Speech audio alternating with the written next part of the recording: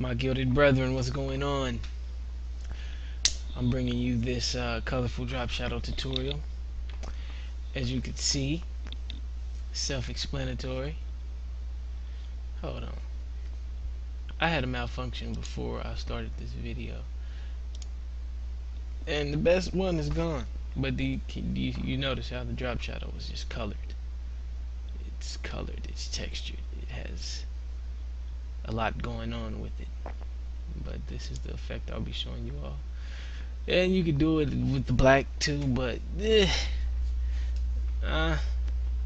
depends on your taste. I don't really like it, but it's also possible to do it with black too. So I'll be showing you that too, but this is the simplest one, the white. And these are the only two colors you can do it on. White and black.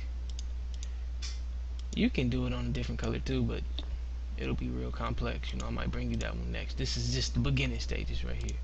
So let's go to let's go to new. I don't want to get into the advanced stage right now. Not right now. Let's keep it quick and simple. Go to new, get your type tool.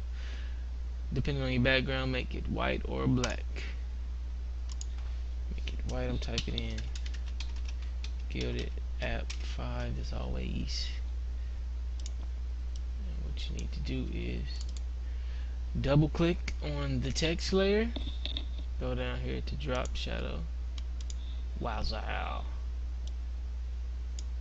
And you can mess with it to your liking. I'm just gonna turn that up a little bit. And what I'm going to do now is hit Control T with the type layer selected to enlarge the type.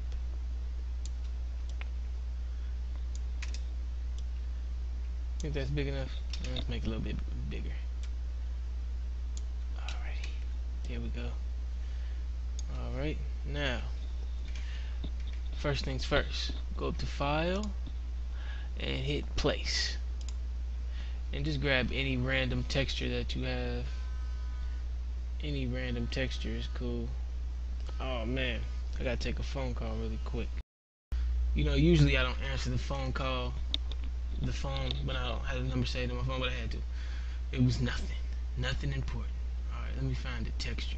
Sorry about that. Let me find a really quick texture. I think this is cool. Just some clouds. Like a nice effect. Stretch that out. And what you want to do now is go in here, go to screen. Look, drop shadow is on a whole nother level now. You can't really tell right now, but mess around with the settings and you'll have your little work of art. It looks mysterious, doesn't it? Check that out. Ugh, I love it. I love it. Now let me show you how to do it on a black background. Really, I'm just gonna change this background to black. It's real simple. Instead of going to screen, you're going to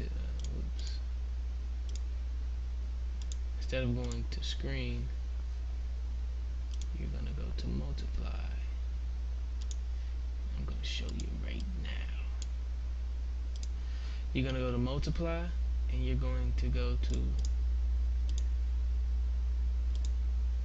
you got to change the color of the back of the drop shadow. Change the drop shadow's blend mode from multiply to normal, and then change the color to white. Wazow. Wazami.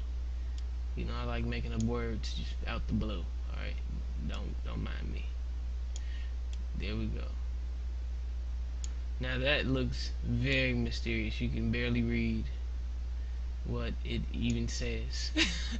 That's why I prefer the white to black, just because you can barely see it. With the white you can read it on white, but black, you gotta squint. You gotta try and look, the screen is flat, but I'm trying to look around it like it's in 3D. But hey, I have if you want to try CS6 out, I got a download link in the description.